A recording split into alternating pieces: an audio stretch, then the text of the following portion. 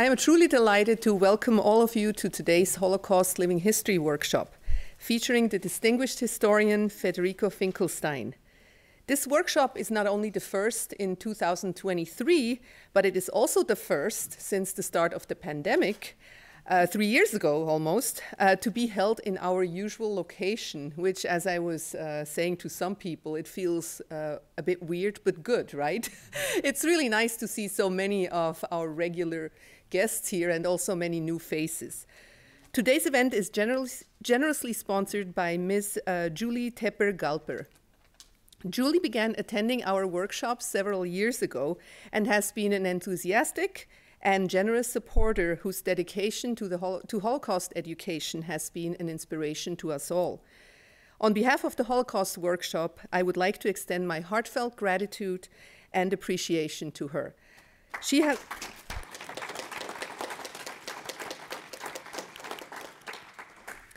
has chosen to make this event possible in memory and honor of her mother, Rachel Tepper. Rachel was originally from Romania and was the only person of her entire family to survive the Holocaust due to her timely escape to Peru. Before I provide some technical details for audience participation, I would also like to acknowledge the UC San Diego Library and the Jewish Studies program for their ongoing support of the workshop. And now it is my pleasure to ask Peter Gurevich to the podium. Peter is the founding dean of the School of Global Policy and Strategy, serving from 1986 to 1998. He is an expert on international relations and comparative politics and the author of a forthcoming book of his family's escape from Nazi-occupied Europe. Please join me in welcoming Peter Gurevich. Thank you for making it, Peter. I'm not sure that one is still yet allowed to shake hands or anything in these days, but it's my pleasure to be here and to introduce our speaker tonight. I think you know some of the basic facts. He is a professor at the New School for Social Research in New York. He began his education in Argentina, and then he got a master's and PhD in history from Cornell University. And he taught at Brown for a while, which makes me very happy because I have one child who went to Brown and another child who's now a professor at Brown.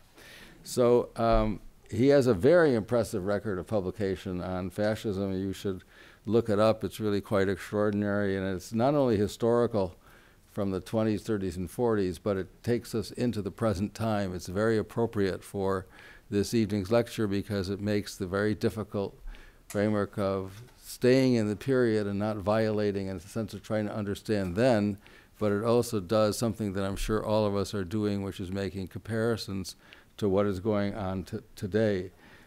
Just to mention some of the books that he's published, A Brief History of Fascist Lies, the University of California Press is a particularly wonderfully appropriate thing because we are all very struck by they tell these lies and how do they get away with it? Doesn't everybody know that they're lies?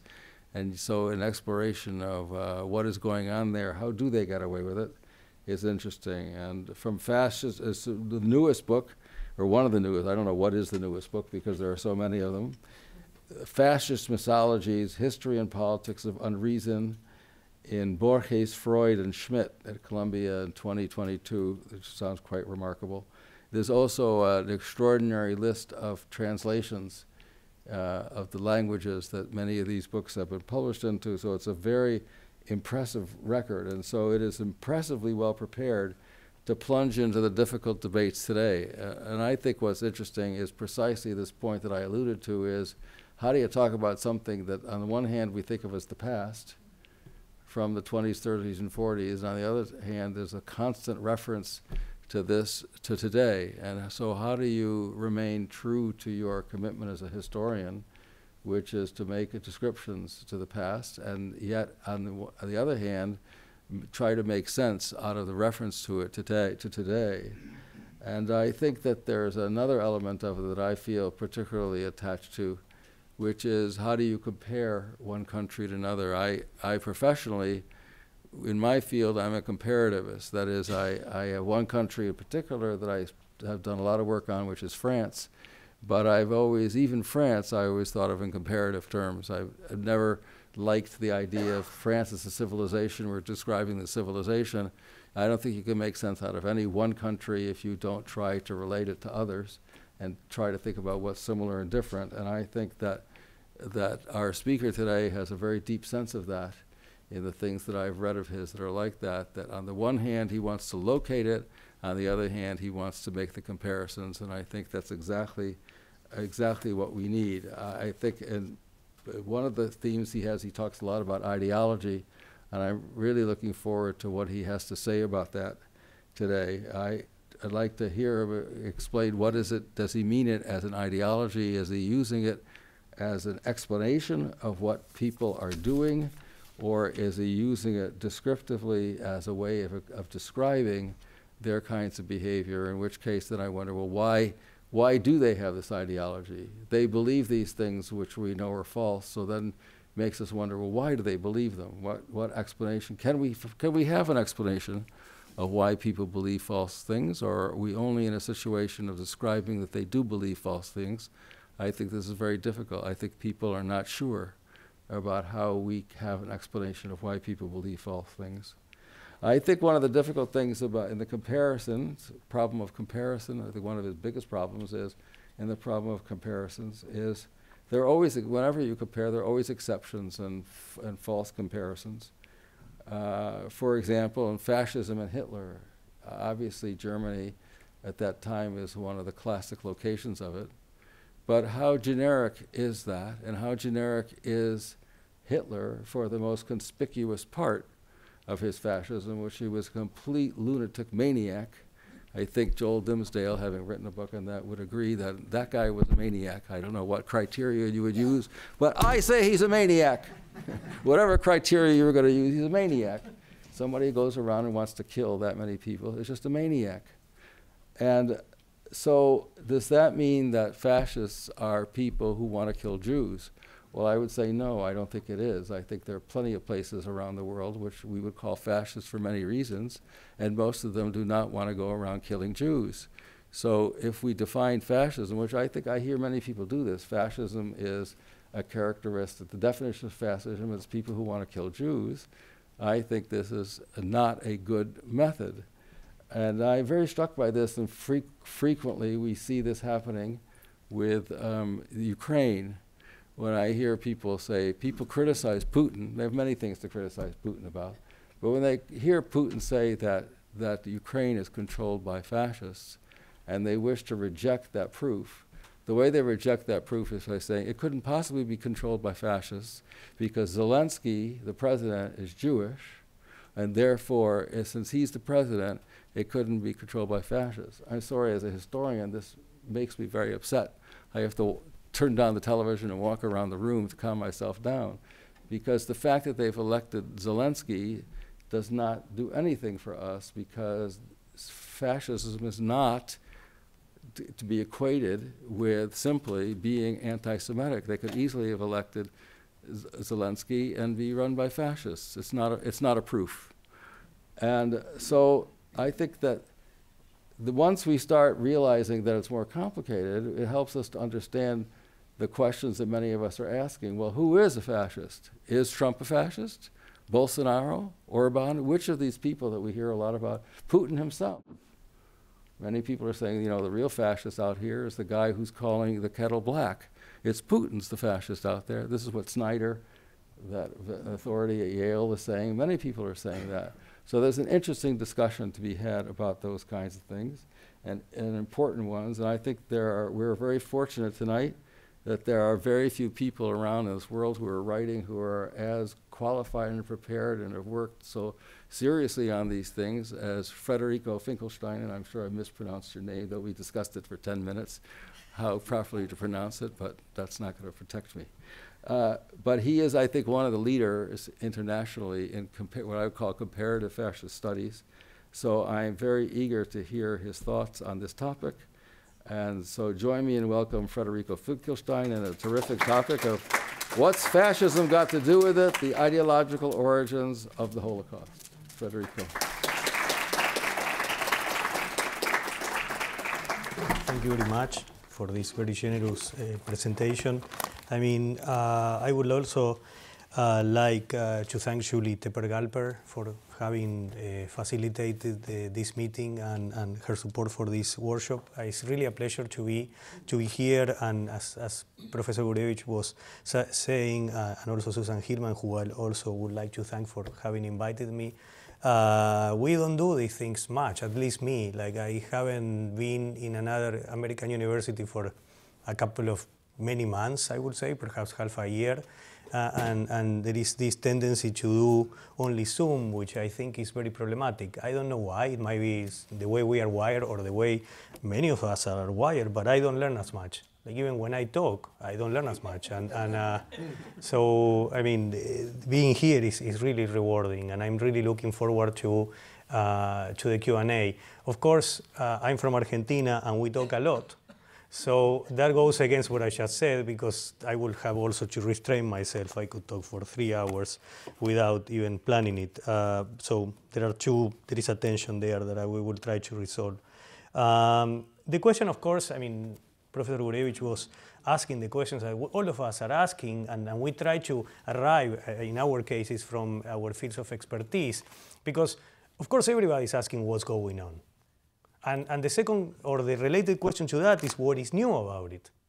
And of course, this is a question that many of the current, I would say, I don't want to enter the fascism debate that, in such an explicit way, but I will. Okay, so what people that are related to the history of fascism, people like Bolsonaro or Trump, claim to be totally new. In fact, the former president of the US called our present time the age of Trump. I mean, this is, of course, a symptom of his narcissism. But on the other hand, we should ask how true it is that this is new. And of course, in history is continuity, but also change. So an historian will try to see the different angles of the question. So to claim that something is entirely new is just propaganda. I mean, that's what these people do. They are good at it. To claim that something is no new at all is not a historical view, because, again, there are connections with the past. In fact, that's why most of us historians are historians. We don't collect facts from the past. We are not antiquarians, but we want to understand the present. I mean, my drive to do history is the present. And at different presents, we ask different questions to the past. That's what we do. And I will, a little bit later, talk about this, because this is a way to understand why these issues that we are talking about today, which is fascism and the Holocaust, were not necessarily connected for so many years, perhaps even the entire 20th century. Most people working on these two fields of knowledge, the research and study of the Holocaust, the research and study of fascism, they were not connecting the dots. And not only that, they were rejecting that sort of connection. So at that time, there were different problems, and they had their reasons for not asking those questions or even rejecting those questions. I will come back to this. So in order to understand what happened, we need to understand also our present, in the sense that these are the questions that we are asking. And this is why we ask them. Regarding fascism, the question of the Holocaust is also central, because it kind of, in my opinion anyway, it puts fascism in the place it deserves.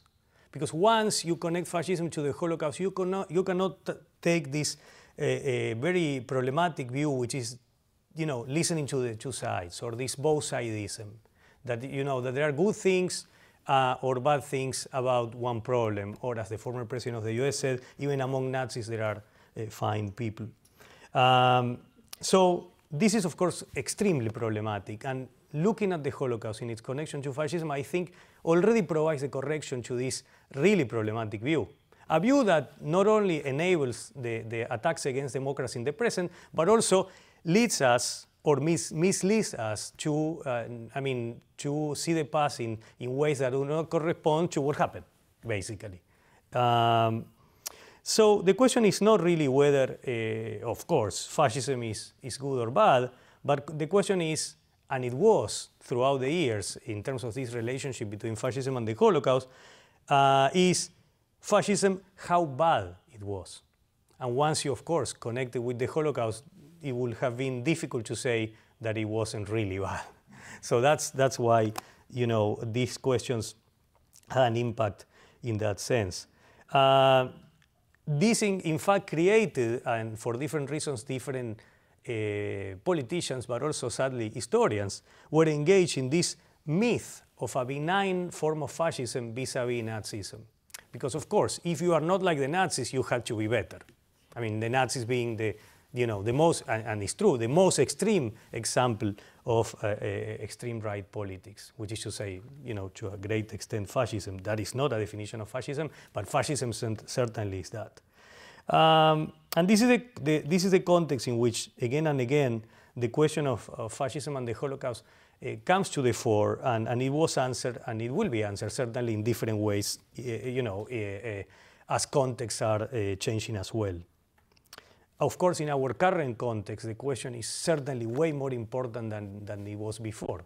And in a way, we are way more connected in asking these questions. What is the future of our democracy? Are we going to be, suffering in terms of, diversity and pluralism? And these questions kind of bypass the many decades that we live and our parents lived before and connects us to the 1930s and 1940s. So, I mean, in a way, it's very organic that we connect to those times. And in fact, we know that the general that was like the most important military person in America at the time, when he saw the events of January 6th, he thought about those times. And that is not a lack of context. That I don't think that is an ahistorical view. I mean, and again, as Professor Gurevich was saying, the question is how you make the connection. If it's a way to see parallels, is one thing. If it's a total conflation between past and present, then it becomes problematic. I mean, and then on the other hand, you see even historians, some of them very famous, saying, well, this is not like the Nazis because, and this is a kind of, I will simplify it, because this guy doesn't have Hitler's mustache, or it's not Hitler. Or, I mean, nobody says about the mustache, but the idea is that this is not Hitler. Well, of course it's not Hitler. Hitler was Hitler, and this guy is someone else. But the connections are there. The question is how similar, how different, how much continuity, how much change.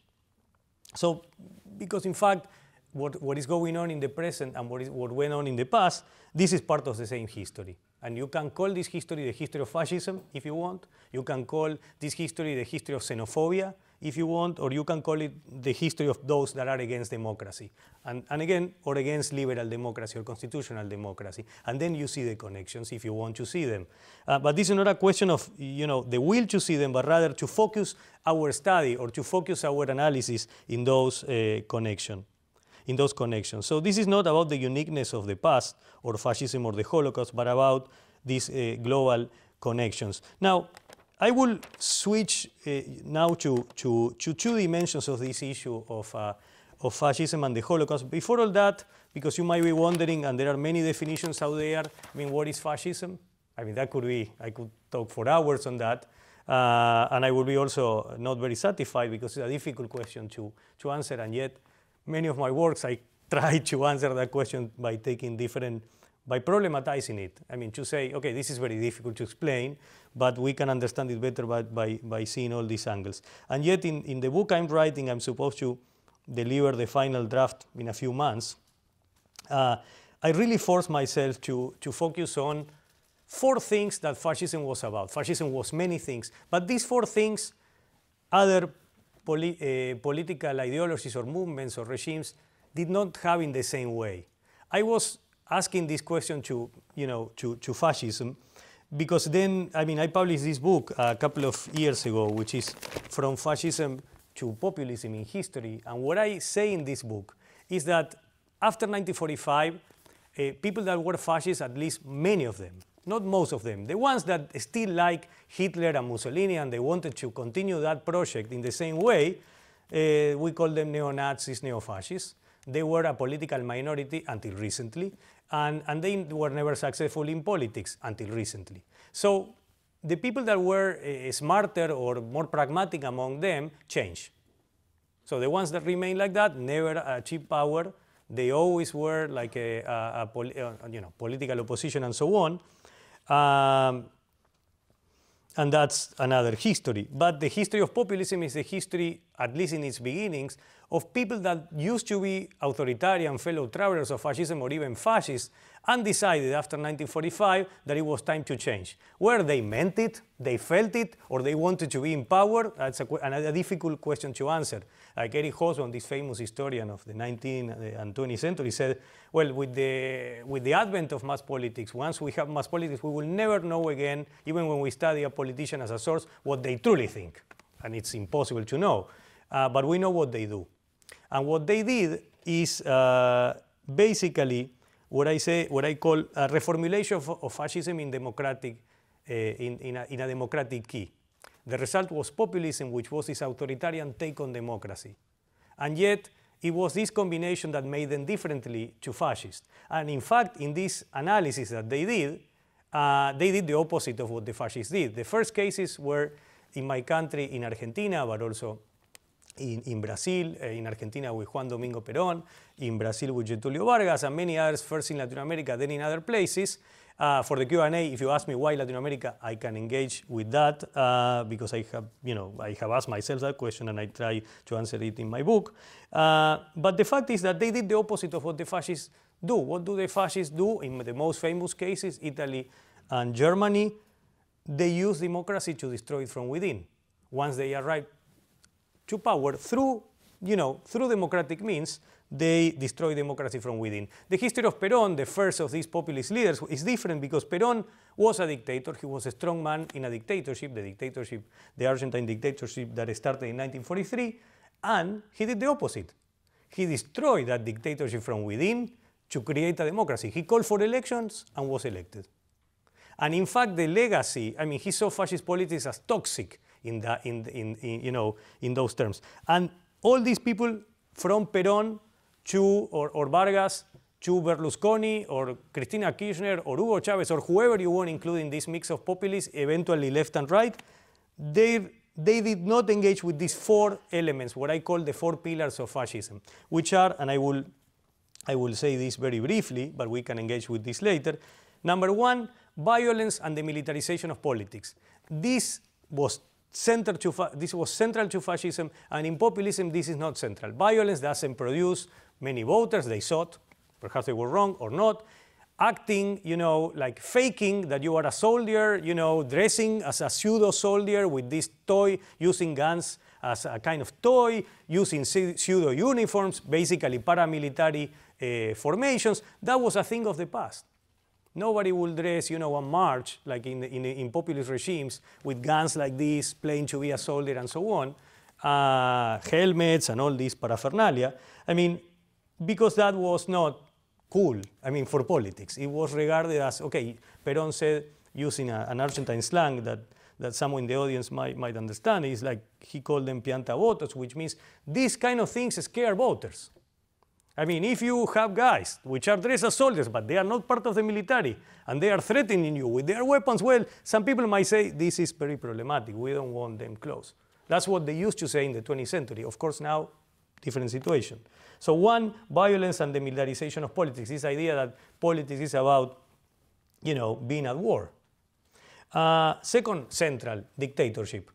These people, believe in elections. They were authoritarian, but that was an essential element in their, in their regimes.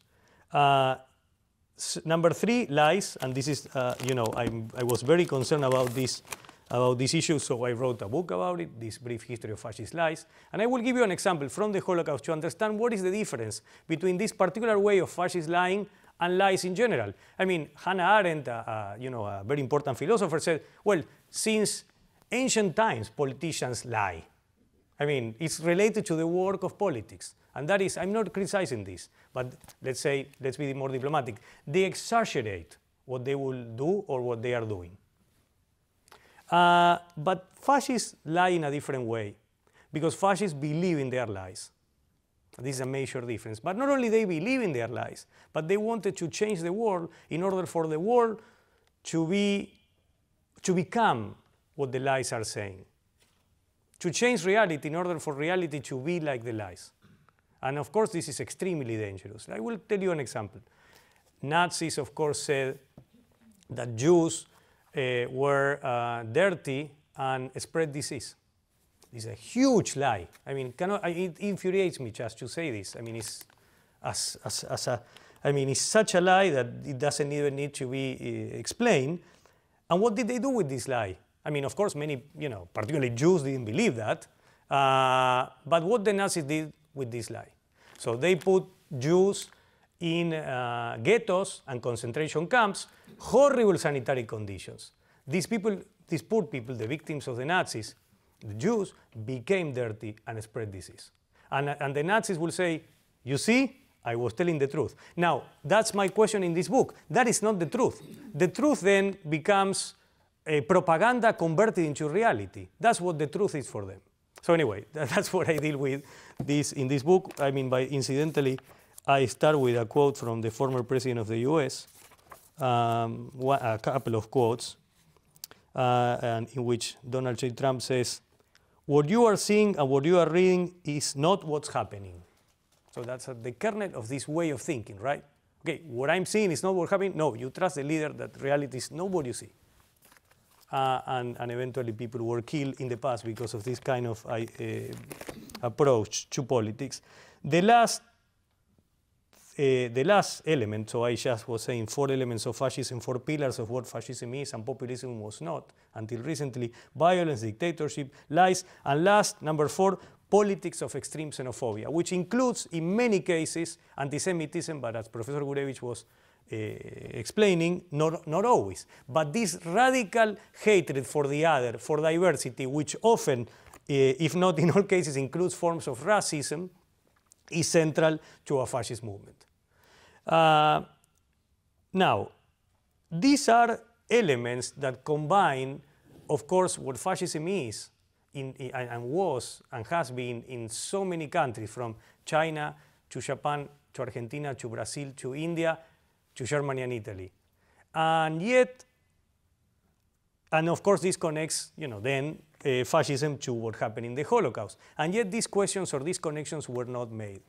So now I would like to talk about 2 dimensions of this problem. One is historiography, the other one is history, basically. I mean, I will make this distinction in order to first deal with historians and then with their sources, meaning people that lived during the period. We call them sources, but that's just a term to explain, or to see, or another one will be testimonies, meaning things that happen in the past that allow us to, or things that happen to people or were said by people that allow us to understand the past.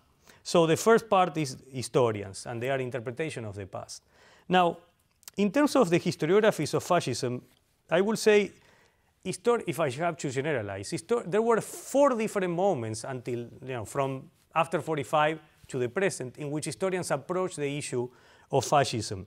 The first, the early moments, was a very strong and understandably so anti-fascist view that explained fascism in ways that did not, it was super global, if you will, but it did not understand the particular national distinctions of all these movements. And how, in fact, there were sometimes integration among them, but also disputes, of course. Because imagine the Fascist International. It's international of people that are as radically nationalist as it can be. So at one point there is a problem. Everybody wants to be number 1. So basically anti-fascists then regarded fascism as a kind of such a global phenomenon that it was not necessarily to understand national histories. And after this there was a reaction. And historians started to stress national histories. And the problem with this is emphasizing all these distinctions with the global dimension of the phenomenon is that the connections were lost.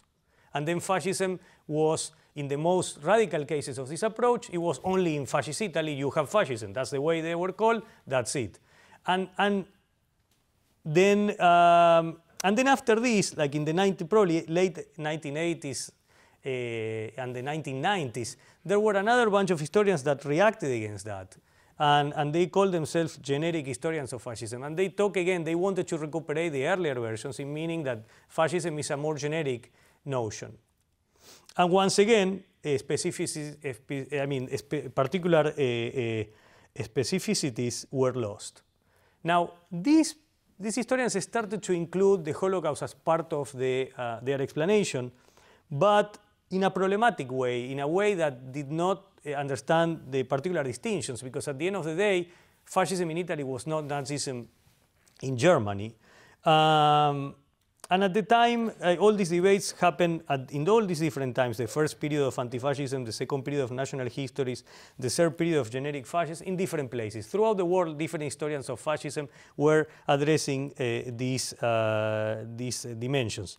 And the last, the last period I will call, or the last shift or the last turn, I will call it transnational history of fascism.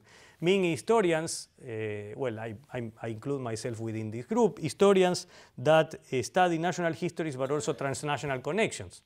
So yes, they were different, but also they were connected. It sounds obvious, right? And yet it took probably since 1945 to the early 2000s for people to start working this way. Perhaps, and I'm not able at this point to analyze why and how this was the case, but to me, when I started asking the questions in my PhD, it became like I couldn't understand why they were not asking the questions before.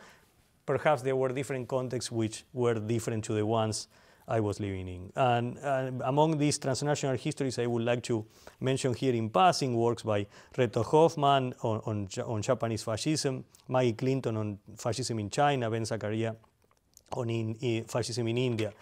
Now, if we switch, by the way, the last period is the moment when we start asking the question of how, because everything is connected, although everything is also different, then why and how the Holocaust is connected to the story. Because once we understand the Holocaust, of course, as a trigger started and, of course, authored by the Nazis, but also an event, and we know more because there are more national histories on this, in which local fascists play an important role in different countries in collaborating with this pan-European project. So the more we see the distinctions, but also the connections, which are transnational, the more we understand the connections between fascism and the Holocaust. In terms of in terms of previous approaches, my general take on them, and I would like to be very polite, is that it's not that they are wrong, but they are not historical enough. And I think we need to do more history here and in order to see these connections. I think, in terms of now, if we switch from historians and fascism to historians and the Holocaust, we see not exactly the same kind of stages, but we see similar trends.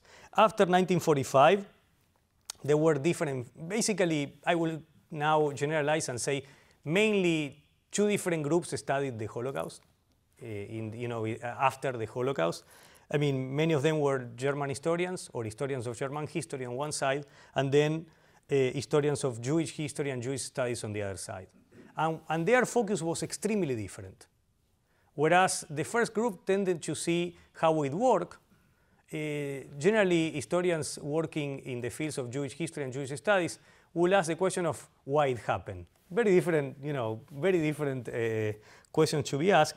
And again, at one point, like it was a debate among them. Like, is it better to ask the how? Is it better to ask the why? It lasted many decades. I mean, it's kind of surprising. I mean, because why not asking the two questions at once?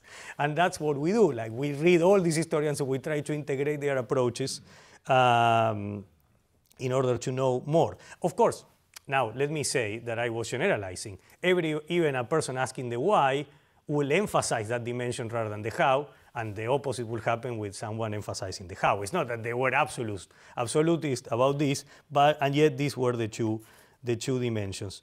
The majority of them, for different reasons, will not include fascism as part of the analysis. In terms of Jewish history and Jewish studies, the problem of including fascism was, as Saul Friedlander and other historians explain, was that it kind of, or it could be perceived, or it was done in a way that downplayed the uniqueness of the Holocaust and the particularity of the experiences of the victims. So that was their concern. And it was, I think, a very fair concern insofar as many of these histories actually did that. They downplay these experiences. But that doesn't mean, in my opinion, that has to be the case. I will return to this in a second. Among German historians or historians of German history, there was another problem. I mean, also good reasons, but another problem, which is the more you de-emphasize the importance of German history, by including Italy and including other countries, perhaps the more you are suggesting that Nazism was not that bad after all if everybody was doing it. I mean, that was so they needed to emphasize only German history, because if you include the Italian fascists, then somehow you are downplaying the negativity of Nazism. So that was the concern, again, an important concern. So in fact, both of these fields, they were concerned about ahistorical approaches to this issue. And fascism, in a way, sometimes was the vehicle in which these ahistorical views, non-historical views, not contextual enough views were used to downplay the particularities of the event.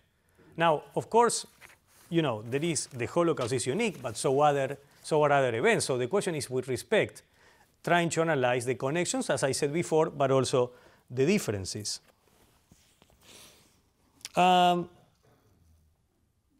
The idea, I mean, the idea of downplaying, especially the experience of the victims, was not necessarily exclusive of historians working on German history. In fact, the author of the most important work, in my opinion, still is on the history of the Holocaust, Raoul Hilberg, who authored this magnum opus, The Destruction of the European Jews, downplayed the experience of the victims. He believed, he was Jewish, he had like many members of his family died in the Holocaust, but he thought that somehow by studying the perpetrators one could be more objective, and somehow victims in their testimonies were, he said, more biased. I mean, of course, this is extremely problematic. In fact, when I was a graduate student, I wrote an article criticizing this dimension, which of course he didn't like. But again, like this happens and again, and yet things have changed also in the field of Holocaust studies and Jewish studies and German history. I will just mention that there is way more interest in the last, let's say, I will say 2 decades on comparative genocide, which again, it doesn't mean equalizing everything, but seeing the connections, because there are many connections. You have this genocide, you have this other, and there are many connections. And sometimes these connections are actually historical, such as, for example, the experience of the Herero genocide by the Germans in Namibia. This happened sometime before the Nazis came to power, but also acted as a precedent to this.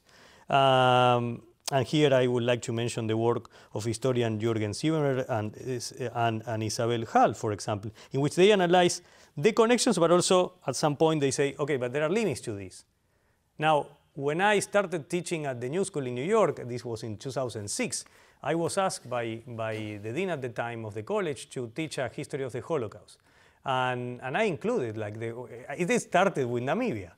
And some people were shocked, but this is part of this history, and it doesn't mean that it's the same. It means that it's a precedent. And then we have now studies on issues related to trauma, history of sexuality, global history. Here I would like to mention the work of Dirk Moses, Amos Goldberg, Simon Levi-Sulam, Dan Stone, Jennifer Evans, and of course, many of us are going back to the work of Hannah Arendt, who signaled these connections, sometimes in problematic ways, but she was not exclusively interested in, this event as not connected to anything else.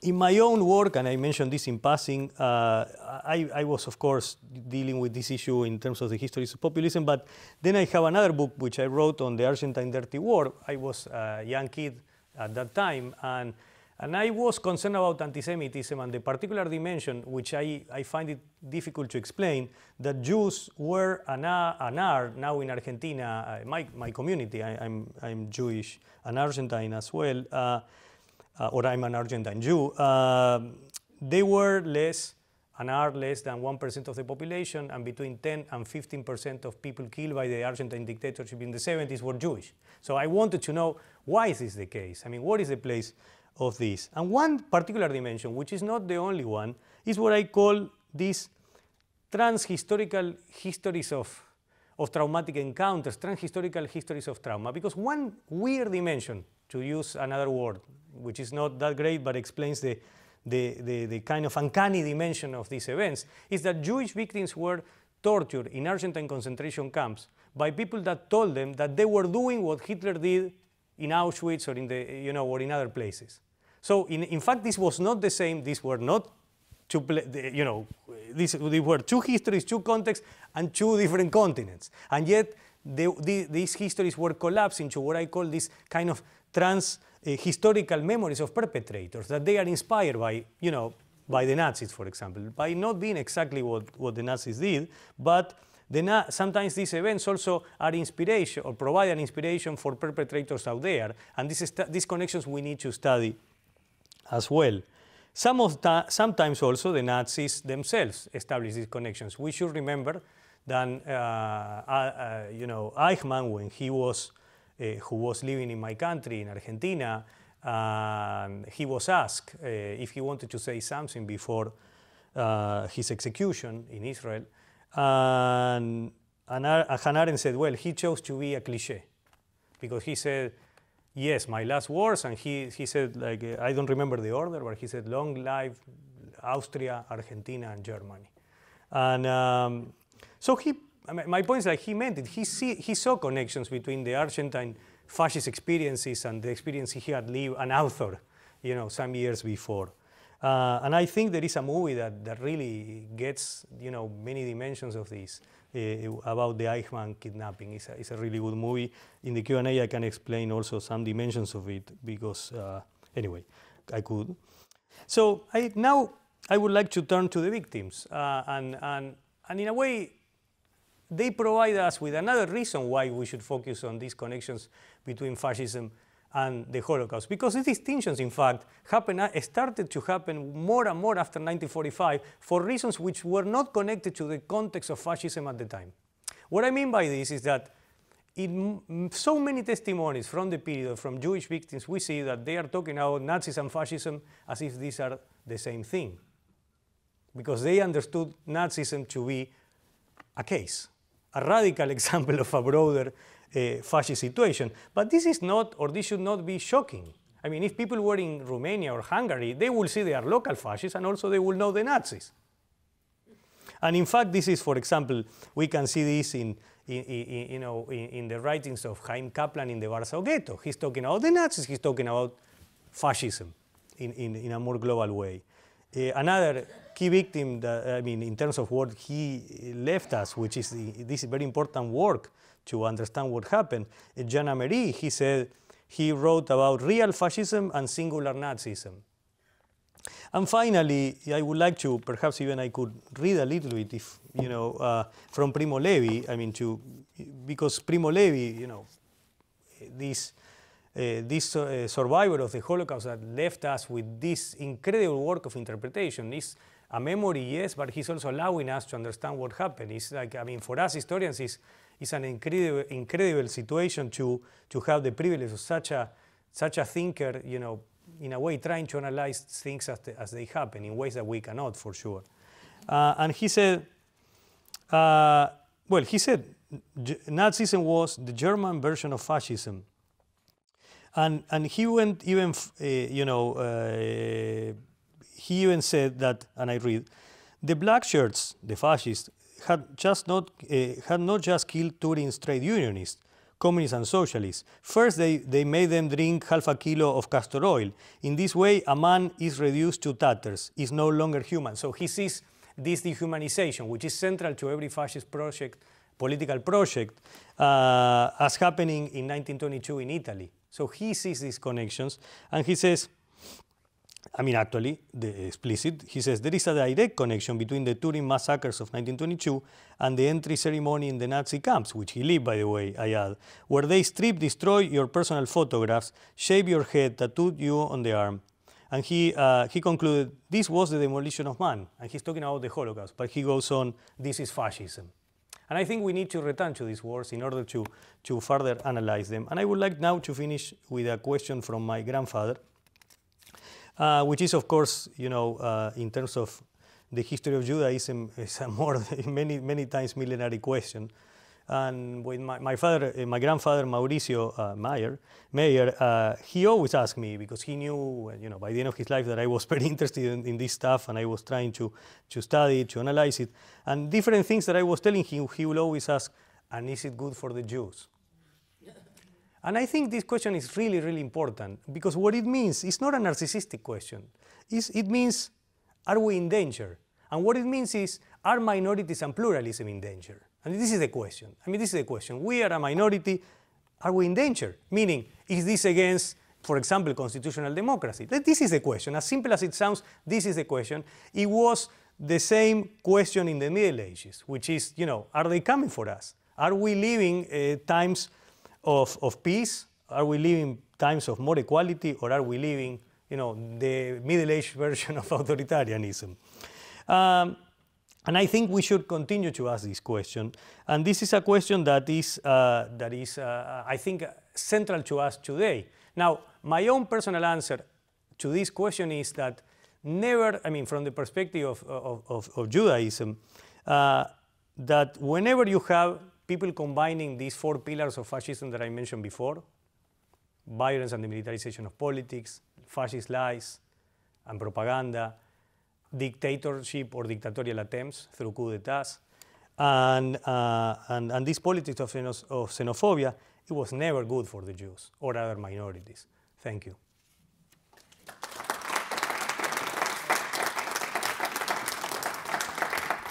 Is fascism a necessary condition for genocide? So put differently, even if every fascist state was not genocidal, do you need fascism to end up with genocide? That's an interesting question, because of course we have genocide without fascism. So we have genocide without fascism, right? And yet, when fascism is in power, it becomes quite genocidal in most cases. Or let's say, or engages in mass killings. So, the most famous cases of fascism in power, Germany, Italy, but also Spain, suffer, different forms of mass killings, including genocide. Italy, and this is interesting. I mentioned before this myth of Italy being different.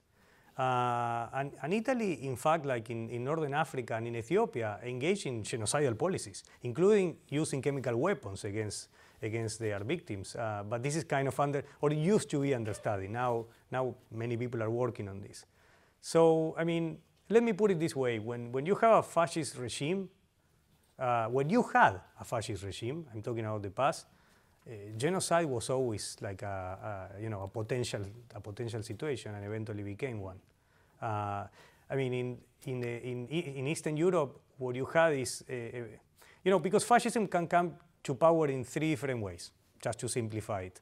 Or let me rephrase more historically. Fascism came to power in 3 different ways: by destroying democracy from within to create the dictatorship from above, Italy and Germany; by civil war, coup d'etat and civil war, Spain; but also by Nazis occupying your country and putting fascists in charge.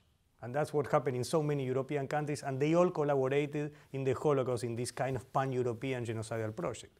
So, yeah, there is a connection there. I think the next question is one that is important for all of us. Do you think fascism will rise in the next 5, 10, 20, 30 years? I assume the person who asked the question is referring to the United States. This is, again, this returns us to the question of what is new and what is not. And I have been suggesting some of this in my previous 2 books, and I'm now writing this book, which is going to be entitled The Wannabe Fascist. People that are the wannabe fascists, people that aspire to fascism but are not there yet, and hopefully they will never be there. Because this is another dimension of fascism, that it happens when we let them. That's important to remember. So they just don't win because they are alone. They win when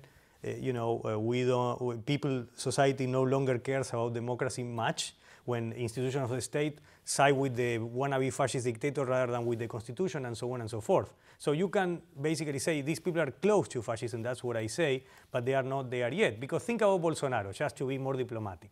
Let's focus on Brazil for a second. Or think about Trump, it's the same. They were very similar. I mean, I'm not that diplomatic in my books. I mean, Trump and Bolsonaro are all over the place here. So, but think about the 4 dimensions, the 4 pillars of fascism. Lies, check. Violence and the militarization of politics is there. It's not necessarily as extreme as it was, but it's close. Lies there, yes. Xenophobia and politics of hatred, and it's there. They used to. I mean, this is interesting that I call them populists. This new populism that kind of, let me put it this way, it kind of goes back to these elements that were rejected by earlier populists, people like Perón, as I mentioned before, because they go back. They no longer consider these things to be toxic. I mean, Perón will never have had a fascist anti-Semite for dinner, or at least not openly. Not openly like this. I mean, because that's a problem. Politically, it's a problem. You don't want to show that you are having dinner with Nazis. But now it's no longer the case. I mean, that, from Orban to Bolsonaro to, I mean, in Brazil, like I think it was the Secretary of Culture, that he was plagiarizing a speech by Goebbels. He's talking, and some scholars said, wait, that's Goebbels was saying this. And then he said, oh, I found it in the internet. I didn't know it was Goebbels. Like, so the point is that the last category, four pillars, right? The last one is dictatorship. That populism famously rejected dictatorship to engage in democracy. And whenever they lost, they didn't like the results, but they respected them. And I can tell you many cases, including a very authoritarian leader, Hugo Chavez, who, when he lost, he didn't like it. I mean, a reform that he wanted to do, and then he called for elections again.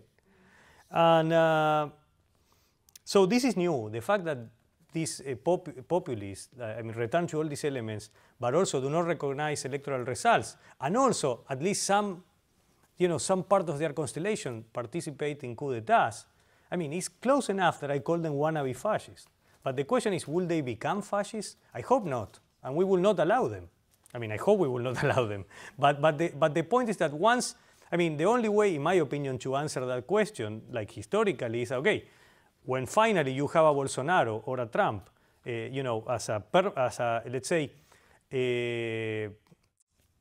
as being the president without, or actually opposing electoral results, we call that dictatorship, permanent power without elections, or without electoral results. So we were close. So let's put it this way. How close? It's a matter of debate, but we were close, and this is new.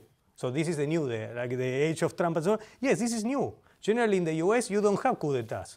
We used to have a lot of them in my own country, in Argentina. But in the US, this is new stuff. And in my opinion, let me put it this way. Had they succeeded, Bolsonaro and Trump, we should talk about fascism, no longer populism. I'm still talking about populism because they are not there yet. I hope they are never there. But they return to key elements of fascism. I call them wannabe fascists. That's the title of my next book, which I have to finish, actually. Yeah. Somebody else asked, and this is very fitting to what you were just talking about, might there be a possible 5th pillar? And this person is referring to the ties between corporations and the state, for example, during Nazi Germany, IG Farben, and the Krupps. There are many dimensions of fascism. Like in my book, I wanted to, to bring it down to 4, because I think these are the, central. But in my book, I talk about different dimensions of fascism. And yet, I don't think one, in the 1930s, there was corporatism, this idea that corporations are central to the economy and politics. And in the 1970s, people, in my country that were close to fascism, they had none of that. So I don't think the economic dimension is the one that really cuts into what fascism is about. Because you can see certain, let's say, economic policies in the 1930s or 40s, and very different economic policies in the 1970s, people close to this. Now, if the question is about links with, links with capital, in that sense, or I don't think that is specific enough of fascism. There are many situations like that. So this of course returns to a famous definition of fascism, by the Communist International. We said, well, what is fascism? But it's the, it's the last radical expression of capitalism, of financial capitalism. And I mean, I don't buy that because it's, many regimes can be that. I mean, it's not, you don't need to be fascist to identify with those kind of politics. And so it's not specific enough. But it's part of the explanation, of course. Another question is, what is the role in fascism of attacks on labor, unions, communists, socialists? I mean, that's a really interesting question, and I will like to focus on the way, I mean, a really great historian of fascism, which was the late Zev Sternhell, an Israeli historian, who said that, I mean, Sternhell said that what is central to fascism is that it incorporates, slogans and ideas that come both from right and left in order to create an extreme right version of the right. But it's interesting because they borrow slogans and they empty them of meaning and they create something else. Let's not forget, this is another lie, that the Nazis called themselves National Socialist Party, and of socialism they have nothing, nothing. It was at war, they hated socialism. Now, what Sternhell says is that they took the idea of socialism, but replaced the idea of, let's say, of social inequality. They kind of replace it with an idea of national inequality. So they use that kind of vocabulary to talk about nations which were proletarian and nations which were, plutocratic, so to speak. But in a way, they really didn't care about social inequality. So there is there is no social dimension there. I mean, but they use that. And from nationalism, of course, we know what they took. So Sternhell said, I mean, in one of his famous books, Neither Right Nor Left, that it was a combination. It was a right-wing combination of elements that came from the left and elements that came from the right. But that doesn't mean that it was leftist. I mean, the left was the enemy. I mean, Mussolini, when he was, in his younger years, he was a leader in the Socialist Party. Once he became a fascist, one of his main aim was to, persecute socialists. He hated them. Anyway, so this is there are connections, but the connections are ones of hatred and rejection in that sense. And that brings us to the final question. What is the primary message you want the audience to walk away with today? Going back to, again, going back to these questions that we asked in the beginning, right? Like what's going on and what is new? That we should certainly separate the past from the present, but not so much, because we should be concerned about the present and the future in ways that were matters of concern to many people that then we read, Primo Levi, Hannah Arendt, and many others. So I think we cannot forget these histories, because sadly many of these histories are connected to our present and hopefully not to our futures, but that's our work, right? So basically, it's important that we should not forget, I don't think we should forget that fascism succeeded when society ignored the peril, when society, many members of society did not care about liberal democracy. And again, and this is important, when important dimensions of the state identify with the dictator.